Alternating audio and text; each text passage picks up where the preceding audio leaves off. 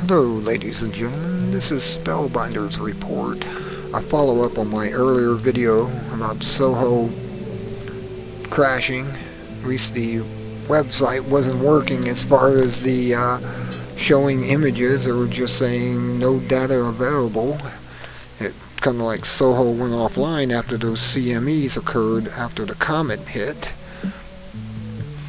And this is showing you how massive that explosion actually was. And here it comes again. They're coming to the picture here. There it is. This, I believe, in Thunder God's, I believe the organization is correct. Comets are electrified. They pick up a reverse charge in deep space, and as they come in, the opposing forces create it to light up like a Roman candle, or at least like a flare. And it's really plasma it's giving off more than it is moisture and other things. It's particles of energy. I mean, you see the pictures they have taken with satellites, it doesn't look like moisture really spraying off of them. It looks more like a plasma shower, similar to a plasma sphere that you see. Before, I couldn't get this to come up at all for several hours. I just checked back here at, about 10 o'clock, and it was back online. SOHO C2 and C3 LASCO, and it's actually going to the second day. When I first came on here, it wasn't going to the second day. I had it from October 1st to October 2nd, and only October 1st was playing, which was this part. But then there's a big gap when you get in here to it. Goes here 19, 20, 21, 22, and it goes to 2, and it goes all the way to 11. Amazing, huh? That whole day, that's how many hours are missing. So you can figure out how many. It's about a whole day. This thing, the SOHO line was down. I mean, you could get here, this would come up, but up in the corner, up in the side, it would say no data available. So apparently it must have been a pretty spectacular shockwave to the satellite. Let me go now and go to C2, and then I'll show you. There it is, got a boom. Right there, I'll see it come up in here in a moment. A really bright comet. I mean, it may have been no bigger than the Earth, but it gave off a glow bigger than Jupiter. Like I said, it's like thunderbolts.org. It's plasma. I mean, you can't doubt that it's more of a plasma coming off of these comets. And depending on how much charge they got, they may not even have water shooting off of them. It may be just the plasma discharge from the opposing polarity that it picked up out in deep space. I mean, you can see it come in, like, get brighter and brighter and brighter back along in here. It goes in, there's this dark here, and then there's the spectacular explosion. Then there's a few more flares on today, later on.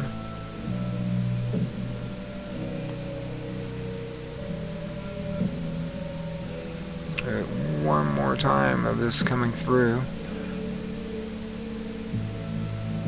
One more impact image.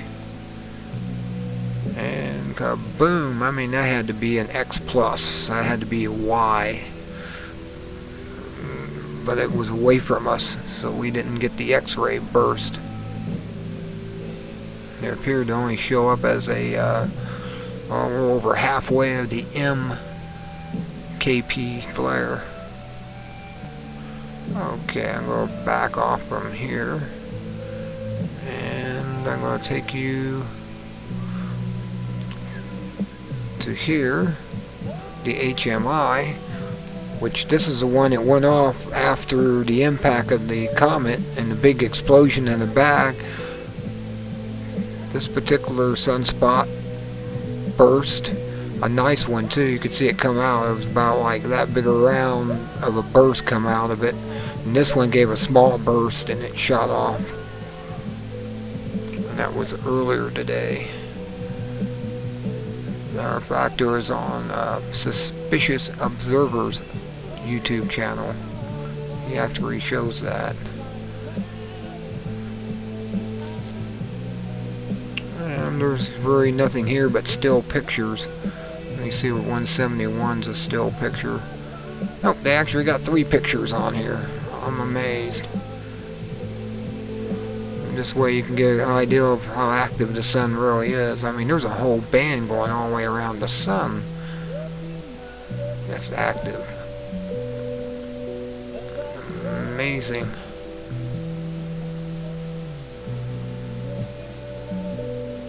Okay, I'm going to go here.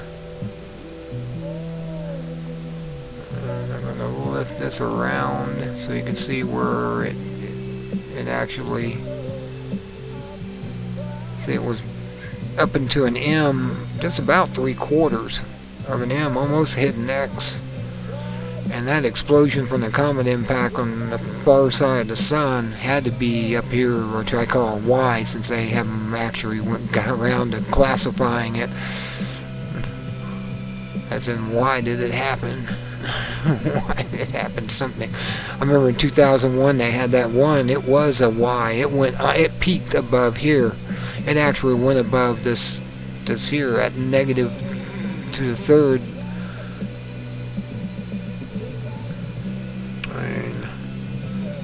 It actually was massive. Let me show you that there. It was up. The one that happened in 2001 was actually up here, and it actually had the space between that spot and that spot where it peaked above. Where it peaked up here about where the top of the, over the top of the T and the E is where this point here came. And that was a massive flare. They'd never had one of them before. That was the largest flare they ever had. It caused northern lights all the way down to, I think just about down to Georgia in 2001.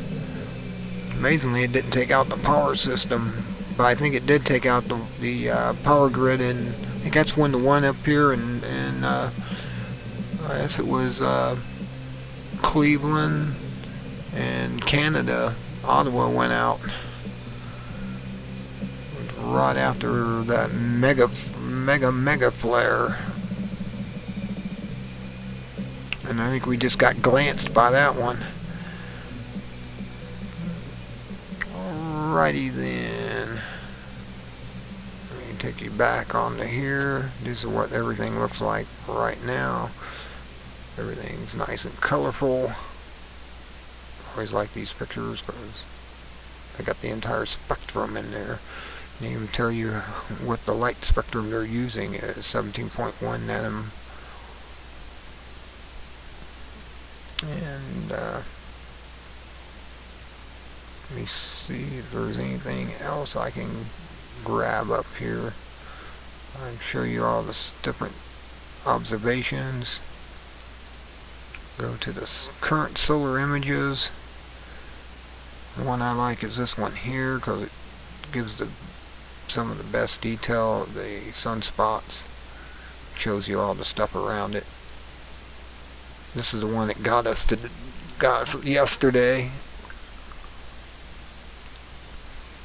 or at least I think it was either yesterday or just for today. This one came off. That's the one that gave us the M class KP flare. And then there was one here that went off. I mean, it was just amazing.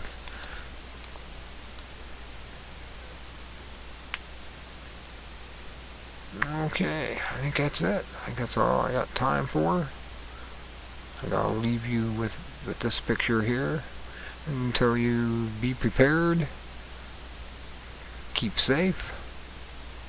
have extra everything, batteries and all, because it looks like it's going to be a rough next year for sure for solar activity if we're already getting stuff like we saw today. It was just massive. I never seen a comet do that to the sun before. Amazing.